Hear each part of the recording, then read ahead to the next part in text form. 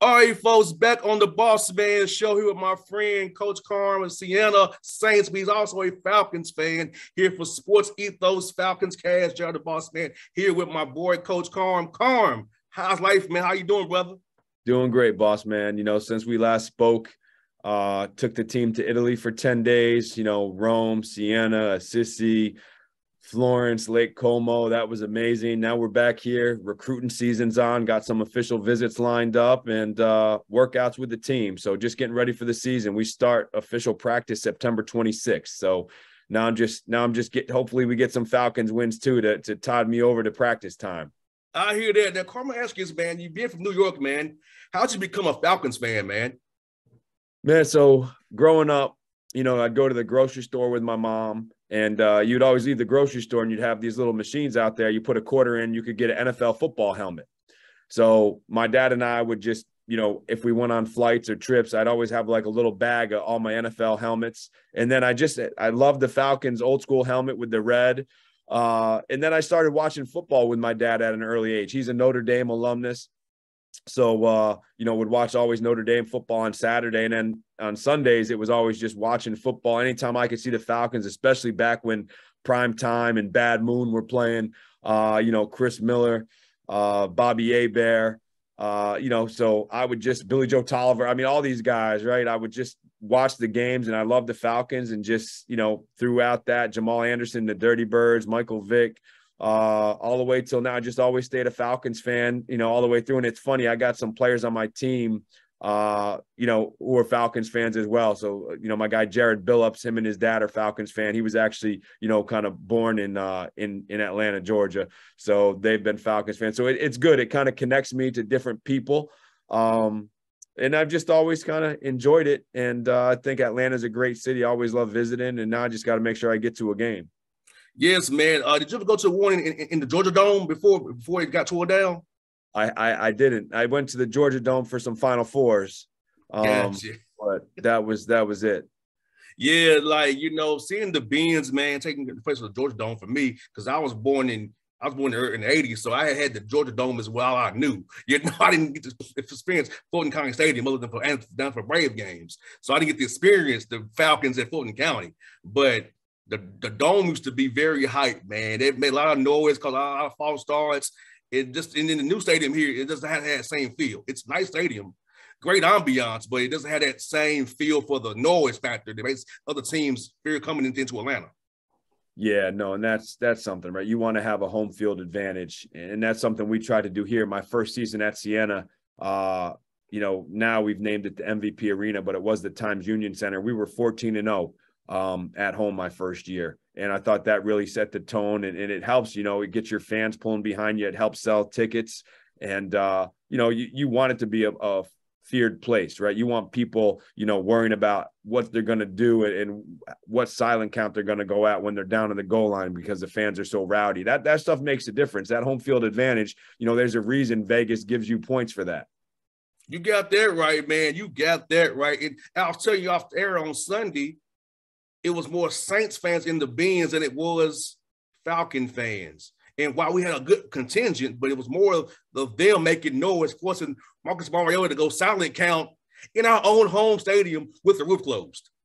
Yeah, we'll change that. I know Coach Smith will do a great job, and I'm excited to go beat the Rams this weekend. That's what I'm excited for. I thought, we showed obviously getting Drake London out there was huge for 70+ yards. Patterson coming off of a career high. I thought for 3 quarters we really looked like the dominant team, and then we had some ill-advised turnovers and just some killer instinct that we didn't have that we needed to just finish a couple plays. And Carm, I felt a 6 feeling in my stomach when Marcus fumbled that ball. I said, oh. It hit me like this might come out to bite us. We're gonna need at least them 3 points. It showed it to be true that it was that what happened.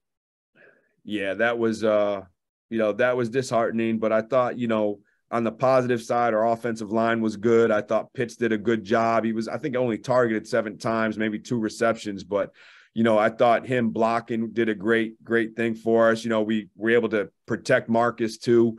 And then coming into this Rams game, Stafford was sacked 7 times in their opener. and threw 3 picks. So if we can get to him, you know, I thought we did a good job mixing it up on Winston, and then he just got hot, you know, late. But that was, for me, when you see a quarterback get hot, it's the same thing when, you know, you're playing and there's a point guard that's really, you know, getting in a groove. You know, I'm blitzing him. I'm switching up ball screen coverages. You know, I may double off somebody else and leave a non-shooter open.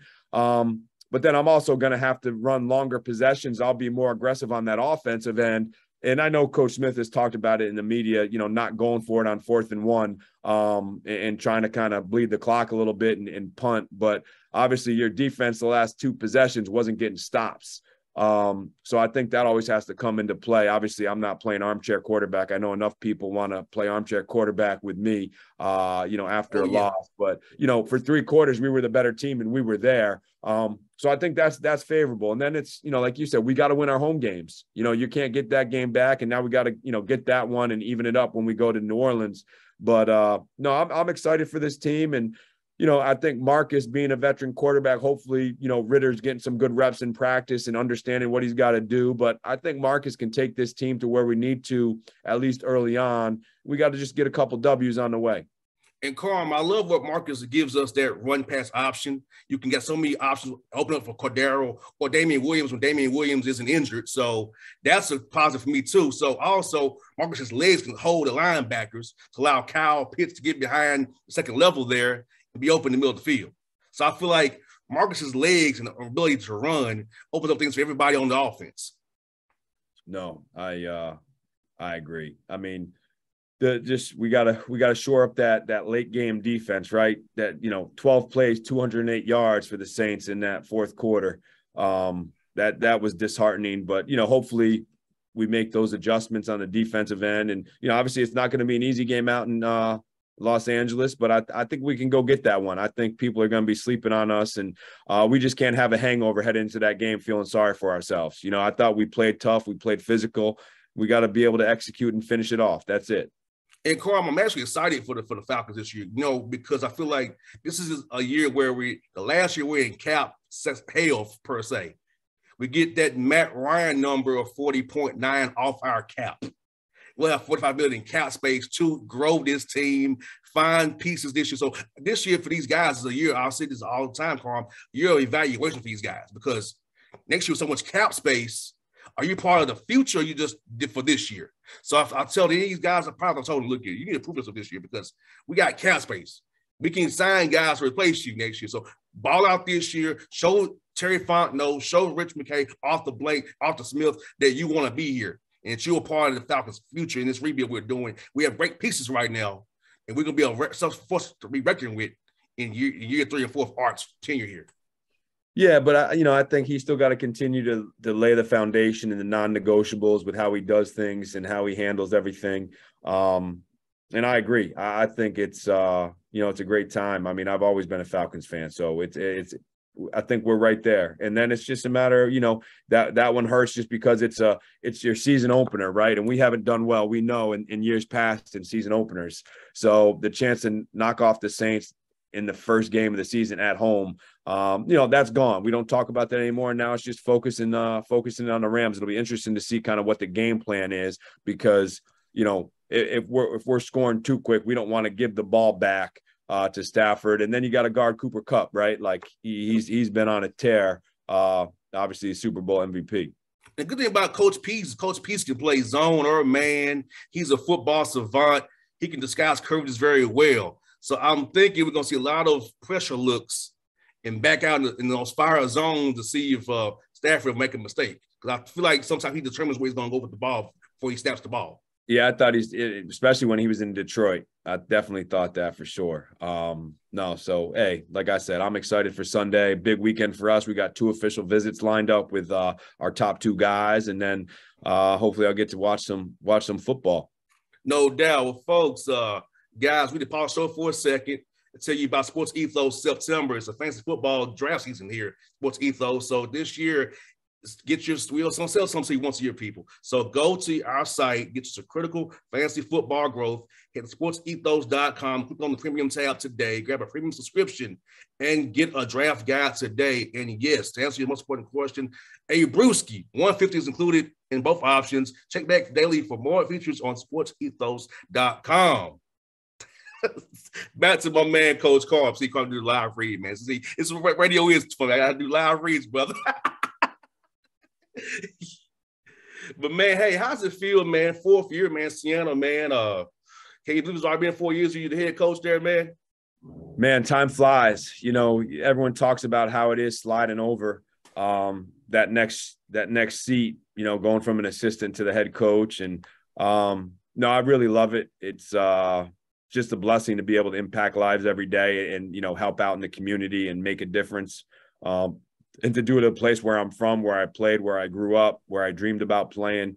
Now I'm leading the program. And, you know, to be able to win the league in my first year, we were picked preseason 6th and we win the league outright, to the second year to be the second longest team on pause and to play a game, not have a non-conference, be preseason favorites and still win the regular season. And then year 3, I had 6 guys out, you know, 6 scholarship guys out with injury. We were picked preseason 8 and we finished 3rd. So first and third in my first 3 years. And, you know, now the goal is, you know, like it is every year, to get to the NCAA tournament. But really enjoy it. Really just, you know, being able to do things like this is obviously a bonus. So Bossman, I appreciate that. And, you know, it's great. I wake up every day, I kiss my wife and kids, and just really thankful to, you know, be able to live a dream.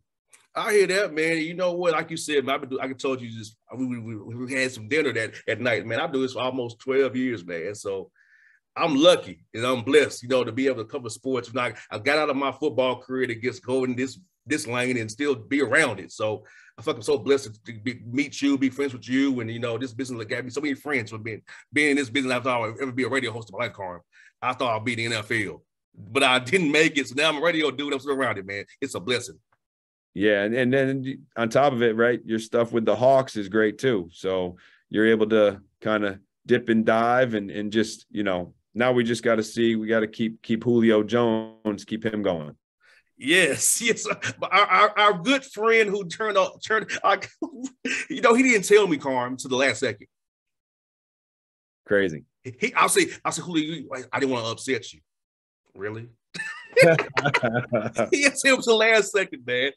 Hey, at least now he's going to have some Tom stories, right? Yes. But I wanted to call him, will he actually play? Because his last game of the season, January 9th, when he comes back to Atlanta. Will he actually play that game? That's the question. I think so. I hope so, man. I hope so. And Carl, for you, man, I know being in New York, the rules for COVID was hard. So this summer, having your guys be able to work out together for 8 weeks, not be away from each other. So how good was that to get back in that groove this summer, man? It was awesome. You know, we had, you know, different, we call it Finish Fridays, where we have special kind of, you know, team set workouts with, you know, tire pushes and sleds and, you know, more like a, you know, training session for football where we just kind of test our guys' mental toughness and their will. So we're able to do that. We're able to get on the court. We're able to just kind of grow our group. You know, bring in some international guys, which was great. And so for me, it was awesome. And then on top of it, like I said, we got to go to Italy. So we always talked about just growing our collective unity, right? Just growing that love for one another, you know, so when you're on the court, it's seamless, right? You're communicating, you're talking, that ball's moving, guys are having fun and just love playing the game together. And that for me is the biggest thing. And talk about the Italy trip, the experience you all have. What are special things that you see in Italy? And how cool was bringing your guys over there to see another country, another culture, and see how life is in Europe? Oh, man, it was great. You know, I was fortunate enough to play overseas in Italy for 4 years with an Italian passport. I have Italian citizenship and got to go to Siena, obviously our namesake, and we got to go to Assisi, which St. Francis Assisi is obviously what Siena was named after. And it was awesome to see the churches, to see the history, to see the art, but then just to also enjoy a different way of life and to enjoy the food. I had some amazing risotto with melon and white onion. That was one night. You know, my wife is pregnant. We're expecting our third child here in November. And she was able to make her first foreign tour. When I was at another university, we went to Japan, and we were expecting our first, and she couldn't make that trip. So able to kind of reward her. Obviously, being a coach's wife is thankless too. So being able to have her on the trip was awesome. But yeah, guys really enjoyed it. My favorite part though was probably going to Siena. And back when I played, Montepaschi Siena was the A1 team that was in the Euro League, and they were one of the best teams in the early 2000s. And so just to go there and to that gym, they had some financial issues. And so they lost their A1 kind of sponsorship and had to kind of rebuild. But that was awesome to see. Assisi was awesome. But just to be with the guys, to be with the whole program, we took them karaoke in one night in Florence. So some guys have some talent, other guys don't. I have my sports information director. I think he sung Coolio and at that same time with a guy from Iceland who was a freshman. And I would say that would probably be somebody that would have got, if you remember the Gong Show, they definitely would have got the gong. Oh, yes, I do. Before 3 words. But no, it was great, man. Just thankful for our president, our athletic director to be able to do those things. We want to take a foreign trip every 4 years because it grows your group. And it was really good. So I appreciate you asking. Man, Carm, it's good to catch up with you, my brother. Good to see you, man. I'm waiting this thing on Lake Point, man. Let me know, man. I know you're playing in Orlando over the Thanksgiving. I'm going to be on the road, unfortunately. But, man, they say down south, man, we got to have some fun, man, for real, man. Appreciate it for sure. I'll make sure I reach out and, keep enjoying what you do. And thanks for having me on. Anytime, Carm. Be safe, buddy.